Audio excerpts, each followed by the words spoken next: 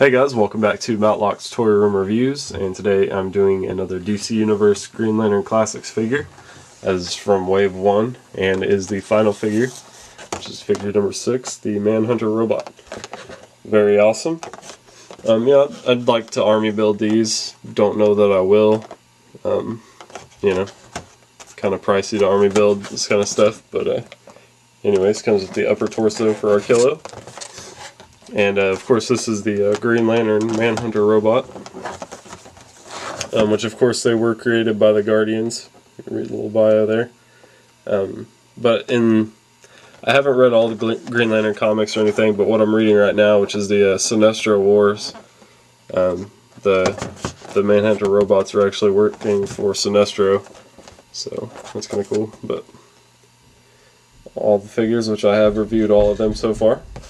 And our kilo, which I'll be reviewing tomorrow. It's very awesome.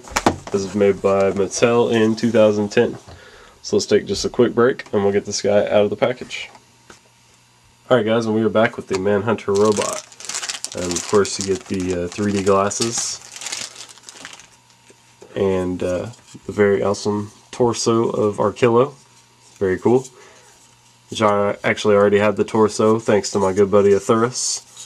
I didn't initially plan on getting most of these figures because I could only find them in Toys R Us, and wasn't really feeling the $18 price tag on them.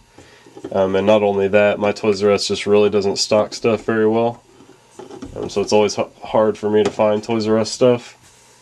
And so I couldn't even find most of the figures anyways. So in the beginning, I kind of crossed this whole wave off my list.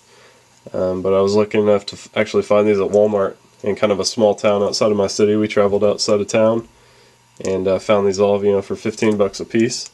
So that's pretty cool. Very awesome face.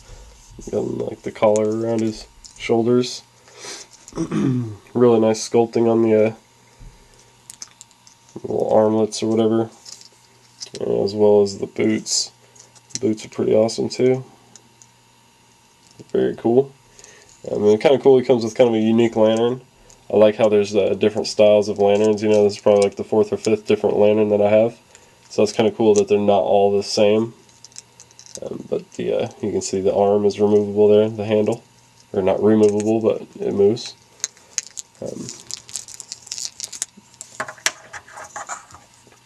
Articulation on this guy, his head does swivel side to side. You really don't get any up and down movement though.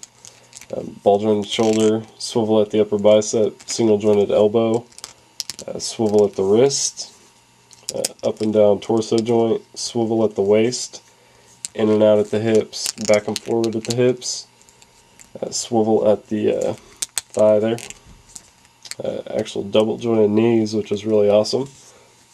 Very cool, actually just noticed that. Back and forward pivot in the foot.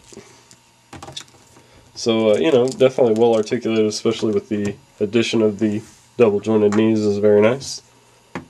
And just a really cool looking figure, and like I said, I would love to army build these.